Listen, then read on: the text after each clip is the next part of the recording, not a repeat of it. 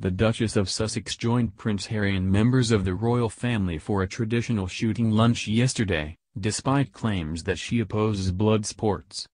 Meghan, 37, who is expecting her first child in spring, arrived for the Cold Cuts Boxing Day feast after her husband, Prince Harry, had spent the morning bagging pheasants with his father, Prince Charles, and brother, Prince William. She was accompanied by the Duchess of Cambridge in another sign of solidarity between the two women after weeks of reports about their undoubtedly awkward relationship. The merry party took place at Wood Farm, the 5-bedroom farmhouse where Prince Philip spends much of his retirement. A Sandringham insider said, "The men went out as usual for the shoot after a hearty breakfast. A buffet is laid out of kedgeree, bacon and eggs, cereals and toast to set them up for the day. It's cold trudging across the muddy fields, so you need plenty of sustenance."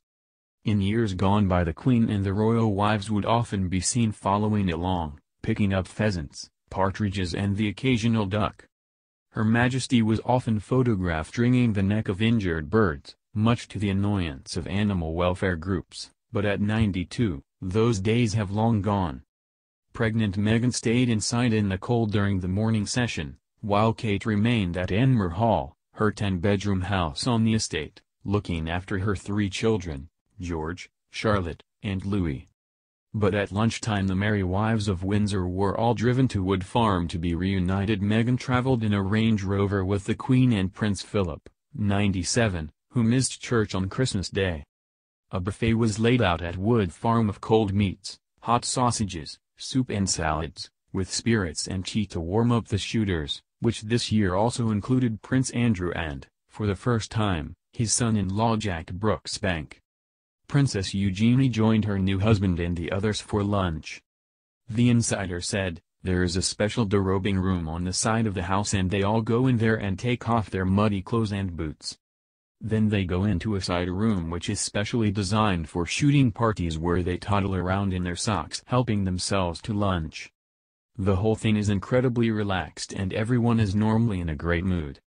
Although he can't shoot anymore, Prince Philip loves being there and so does the Queen. She will be delighted that Kate and Meghan have sorted out their problems and that the year has ended on a high with the whole family in harmony." After lunch the men continued shooting while Meghan and Kate returned to Sandringham for tea with the Queen and Prince Philip. It's believed Harry and Meghan departed from Norfolk last night, presumably to spend time with her mother, Doria Ragland, as did William and Kate, who are expected to spend some time with Kate's family in Berkshire. Earlier this month it was wrongly claimed that the animal-loving American had banned her new husband from taking part in blood sports, which she has always opposed. But as the Mail revealed yesterday, Harry had every intention of taking part. Harry has been shooting at Sandringham since he was 12, having been taught by Prince Charles as a young child, and has become a crack shot, killing deer, wild boar and even a water buffalo, as well as pheasant and grouse. The idea that Meghan had banned him from taking part stemmed from the fact that the former actress, who once designed a pair of vegan leather trousers as part of a clothing range, has previously described herself as a principled animal lover who refuses to promote fur, and once described herself in an interview as being a vegan during the week. But sources close to the couple have said this couldn't be further from the truth, and pointed out that even if the Duchess, who adopted 2 dogs from a welfare shelter in Canada, did advocate wearing ethically made clothes, for example, she has always openly eaten meat.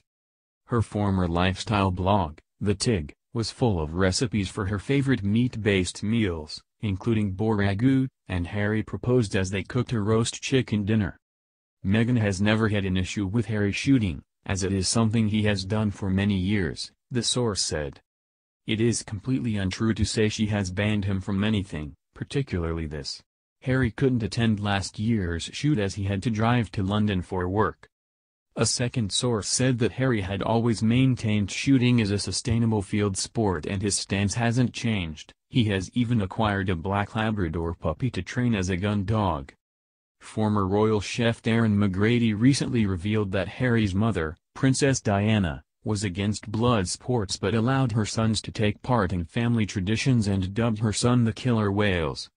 He tweeted, "Princess Diana was against blood sports.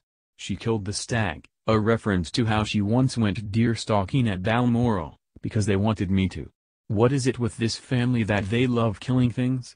As the boys were hunting rabbits at Windsor, I remember her saying in the kitchen at Kensington Palace. In 2004 Harry was photographed smiling triumphantly as he crouched over a fallen water buffalo, rifle in hand. He killed the one-ton water beast on a hunting trip in Argentina during a gap-year trip to South America.